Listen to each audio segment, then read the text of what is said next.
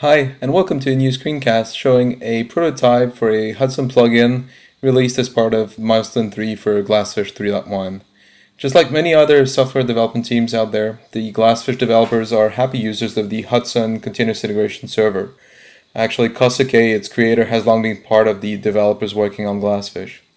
So to accommodate our testing requirements, and in particular the clustering part, the team has developed a Hudson plugin for GlassFish for brain-dead, simple provisioning and development of a cluster install, as well as a set of end tasks to interact with such an environment. So this screencast walks you through these new features.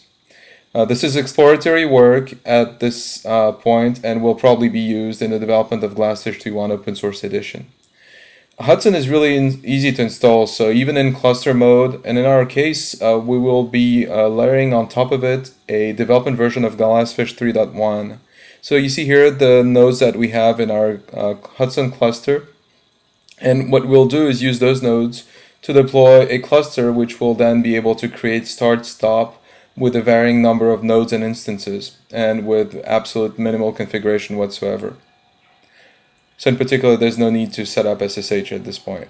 You see that the nodes are labeled here with GF cluster, which marks them as being eligible for the work we'll be doing in deploying a GlassFish cluster.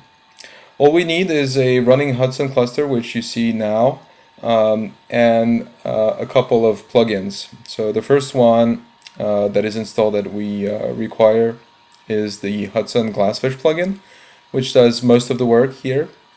But we also use the Hudson Port Allocator plugin, which simplifies a great deal the deployment and the installation. So moving back, we'll create a job which we will call my GlassFish, my cluster job. It's a freestyle software project, so no relationship to Maven, CVS, Subversion, whatever. And we will add, and this is the key part, a build step, which is a GlassFish cluster. Now we have a number of things that are filled out by default for us, such as the latest GlassFish promoted build, URL to the zip file. We give it a name to the cluster we're about to install, a prefix for all the instances. The base port is what we'll try to use by default, and this will be spread on 2 nodes and for a total of 3 instances. So yes, I do want to create the cluster, and yes, I do want to start it. So all of this will be taken care of by the plugin, but at the end I do want to keep the installation. And my test will actually be the following. I will first list the instances that should be in the cluster and running, since I created and started the cluster, deploy an app, and then shut down everything. And now we're back to something that's not specific to the plugin, but to Hudson itself, which is to collect artifacts and logs in our particular case. So now that I've created my job, I can schedule the job and build it now. So as you can imagine, downloading the file and creating cluster can take a little while.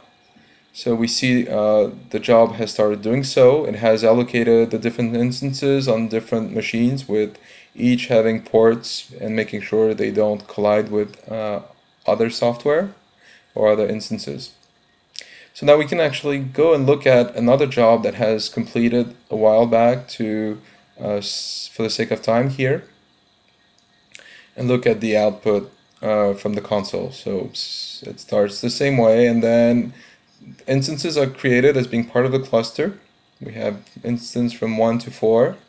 When they do start, they rendezvous with the DAS, the domain admin server, which is a key part of any cluster in GlassFish. And then we have 4 instances that actually talk to the DAS. And now we can deploy, and this is done by deploying with the target C1, which is the cluster itself, our sample application. And finally stop the domain and collect the logs. So if we go back to the job we launched a moment ago, we can see that it has progressed a little bit here. And if we move forward just a few moments, you can see that we're now about to deploy, again, just to a cluster, not to all the individual instances. and now we have some sleep involved, so we can actually hit the page in the application on one of the instances here, and on another one here with this port. So the instance is running and the application is available.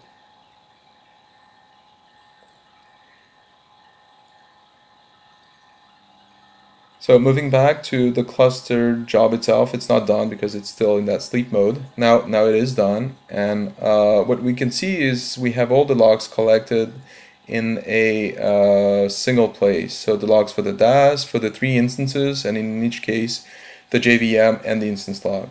And if we go to a given instance log, we see the messages about the instance joining the cluster, becoming a member of the cluster. We see things such as the web application being deployed.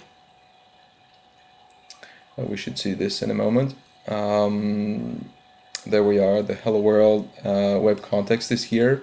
And finally, stopping the cluster, we'll see its members leave the cluster one after another before we actually shut down the instance.